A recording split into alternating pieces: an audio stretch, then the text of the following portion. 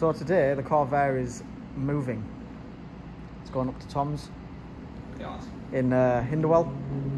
It's about a half an hour drive from, well, wouldn't be half an hour, but it will be half an hour in this. Over to Hinderwell because it's getting stored there for reasons that will come to fruition. But we're gonna check fluids. I drove it yesterday, so it should be all right. But we'll check fluids, maybe check the tyre pressures, and yeah, set off up there. Tom's gonna follow me because this car doesn't have hazards. Yeah. So yeah, we'll check the oil, the trans fluid, and it's definitely got fuel in it. So. Where then? You ready with that? Yep. It might be right up the dipstick. Oh no, that could probably do with some. The thing is, right, it was pissing fluid. Right. It was pissing trans fluid while it hasn't been on the road, while I haven't been driving it. And then yesterday, before I drove it, I thought I'll check the dipstick and see if there's any fluid in it, because if it's drained it all onto the floor. And I took the dipstick tube out, and the level was halfway up the dipstick. Yeah, it depends whether you've been running it or not, because if you look here, it's got two markers, right? So it's got full hot. Add 1 part. And add 1 pint. And it's above add 1 pint. Yeah. I would say, wouldn't you? Yeah. So if we warm it up and then check it, yeah, it'll come up that tube, I think. Right. I'm guessing. I'm not really sure. It's a bit queer, isn't it? Yeah. Really consult the. Because we should really go to the internet for that one, I suppose. Yeah. But yeah, in terms of the oil's fine. Oil's fine. We'll probably just do with a change at some point. Yeah, we'll get it out, get it turned on, and then check that again. And check the trans fluid again. Yeah. You give us that, and you can go. Just gonna give it a crank now, aren't you, Ben? Yeah. Just gonna do the old. Best thing about these is you can start them from the passenger seat. Because you can get your foot to the brake. Oh. Here we go. Yeah. Oh. Ooh. She's gonna go.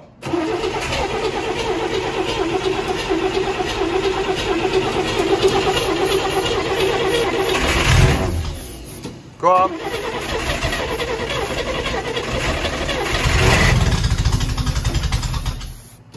Keep going. That'll be alright, don't worry. Just taking a minute to suck some fuel through. Go on, try again.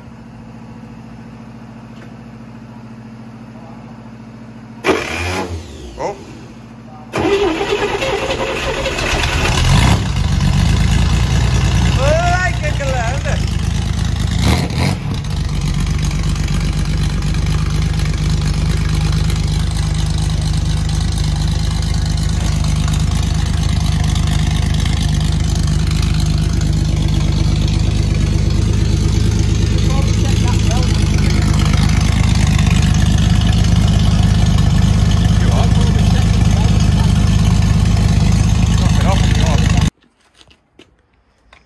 Right, let's set off up to Hinderwell. Should be about a half-hour drive. Fingers crossed she starts again. You ready? Yeah. Fucking start.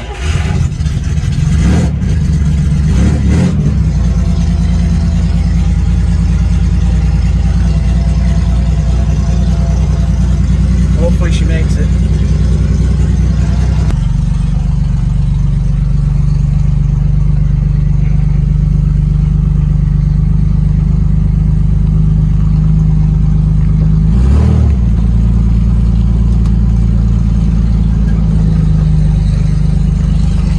The lane to my unit is like absolutely ridiculous.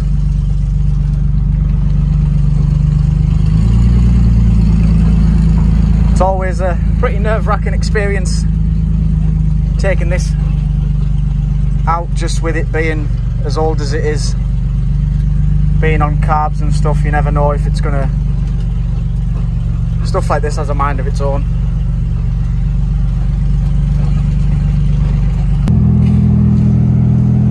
Well, she made it. I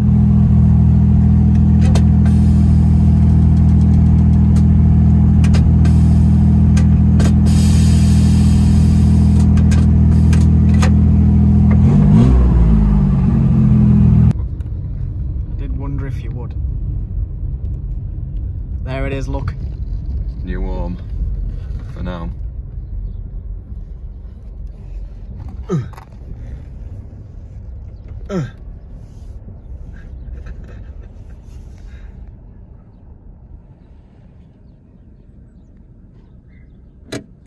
Beautiful. Beautiful.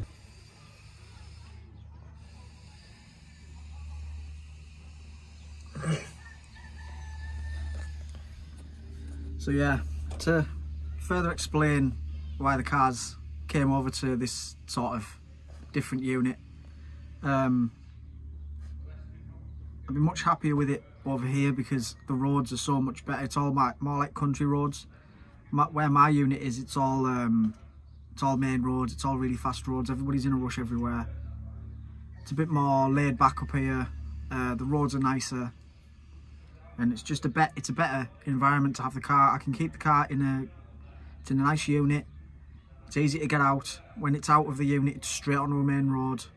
I don't have to deal with my track, because the main issue with my unit really is the track into it and out of it. So yeah, I just feel a lot happier with the car up here. I'll definitely get out in it more, I think, while the weather's good, because I can take it into Whitby, over the moors. Like, there's just so many more decent places to drive to with it out here. So yeah, I'm definitely massive thank you to Tom, Charlotte and Jazz for letting me put the car in there for the time being. I'm driving it.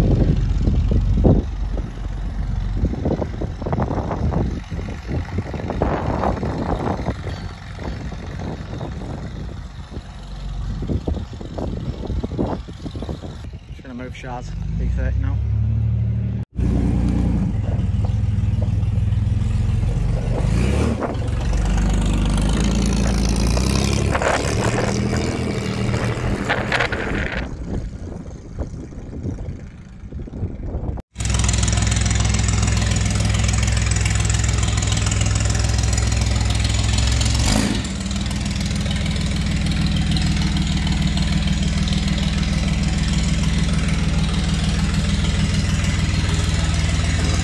You're good.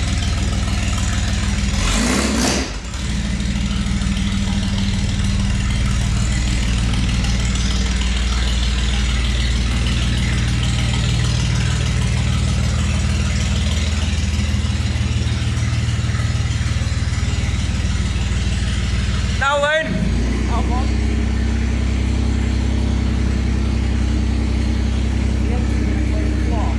Huh? The engine going to clear it? I already swept up. Is it high enough to go over that? Yeah, you should be alright, yeah, go on. Just give it a quick bump. Go on. That's it. You're over.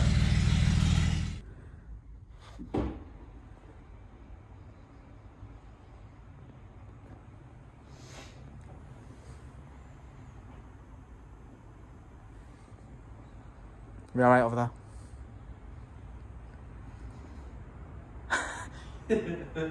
Not gonna hit now, am I?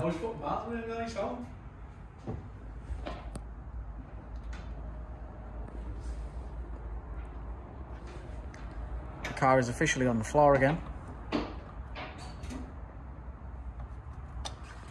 Must be out. Is that off the ramp? Yeah, on the phone. Oh, that arm's on. It did roll. Oh. Weird. Oh well, it's got wheels again.